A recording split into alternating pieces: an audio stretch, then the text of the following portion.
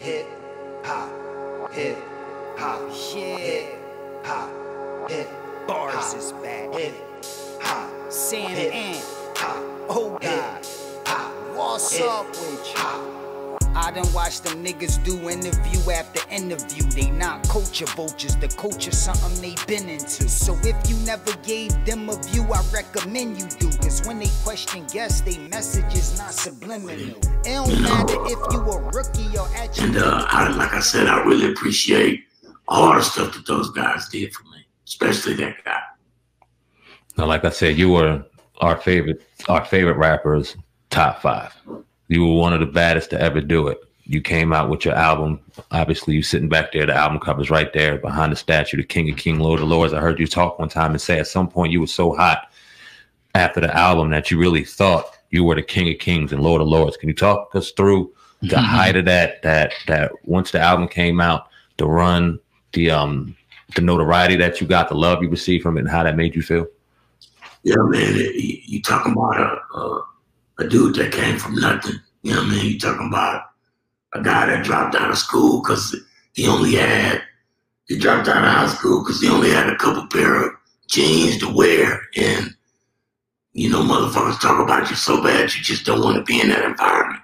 You got a dude that came from kind of a broken home where nothing was really working right to you know, a year later, motherfuckers thought I was the coldest shit since sliced bread. And, you know, I think Dre always says your ego is not your amigo. And, you know, I've lived that experience because, you know, I was an arrogant motherfucker as a young guy. And that shit, it really hurt me in my development, even though I believe that, you know, my steps are ordered. So that was a path that I had to take to learn to be the man that I am today. But yeah, it got so, on the West Coast, it got so big that the kids start wearing the King of Kings on their rings, and they tattoos in their hair. And so, yeah, I thought it was me. But the whole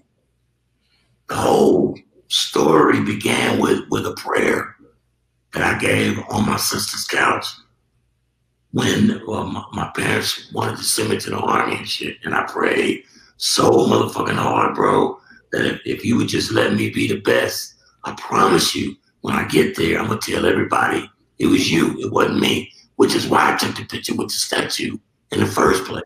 That's what I was trying to say, you know. But the kids took it the way they wanted to take it, and then ego took over, and then the alcohol took over, and all of that old shit, and it was just, you know, it was a rough deal. Right. What's been one of your secrets, or a few of your secrets of having longevity, but surviving what you survived, still coming out on the other end, man, humble and grateful? Man, God made me a real one. You know, he don't.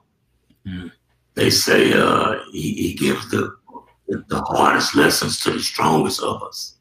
You know what I mean? And so all I could do is give it up to him on that. Cause look, I told you I wasn't a gangster nigga going in. I didn't know shit about that world. So when that shit hit me, I was already in one space. And then when the fucking accident happened, now I'm in another space, and it's just all bad. You know what I mean? But I'm a believer. So I held on to that as tightly as I could and persevered, man, and had faith. And I believed, you know. And so, like I said, this moment in time that we living in right now is a huge transition for me, not just because of COVID or because of the moves that we see that we making as people of color in this country and really all over the world. But this moment in time was meant for me somehow. And I can't tell you all the shit that's coming, but a year from now, we'll be able to sit and have this conversation, and you'll really, really be able to understand that last thing. Dope. I hope that's done right here at our studio. Yeah. Personally, that would be crazy. You talked about the accident. Now, 3 months after the album, That's when tragedy struck. That's when you had the accident. Can you walk the people through that, if you don't mind?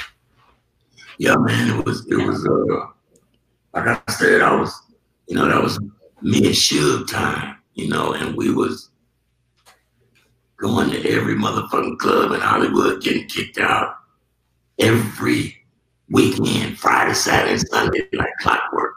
We go buy brand new clothes on Thursday and tear the clothes up fighting by Sunday. And repeated that shit every week because that's, the spirit says, when you walk into a room, it's the same spirits in every room. And if you sit and listen to a person talk and don't concentrate on the vessel, you can hear the spirit. And once you hear that spirit talk, you know what the fuck you're dealing with. And so if you choose to continue that relationship in 2020, hindsight being 2020, you already know where you're going once you start going down that road.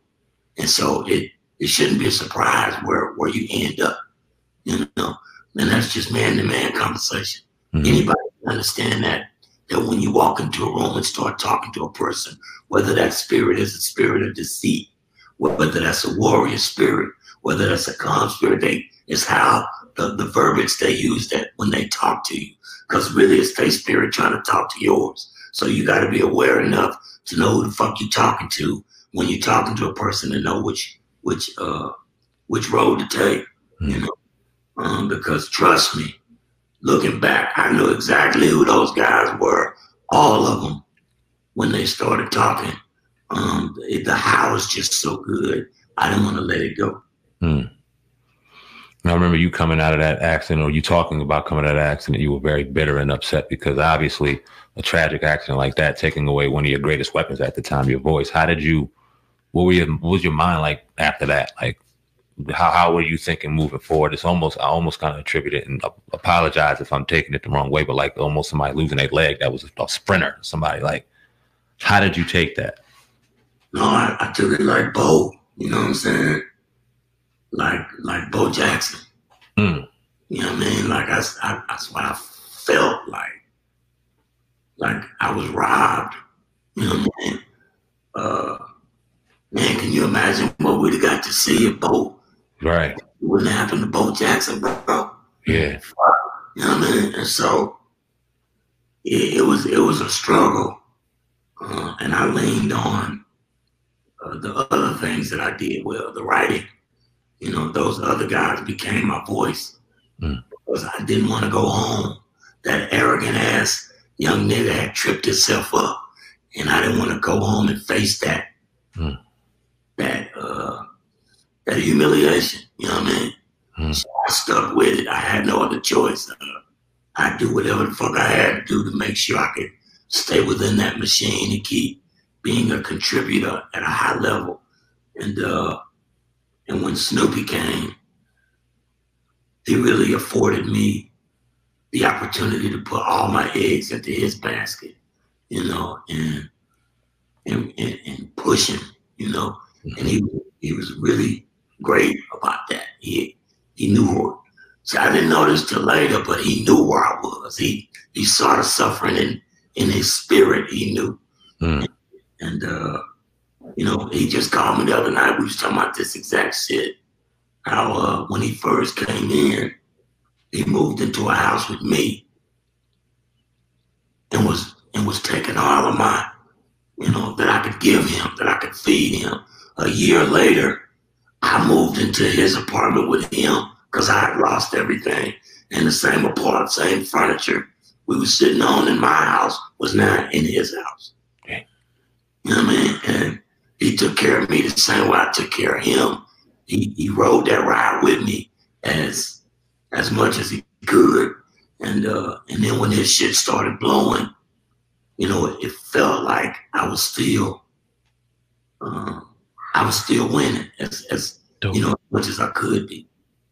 Are you surprised, or not surprised, I should say, to see where Snoop is now, and where he started from where he is now?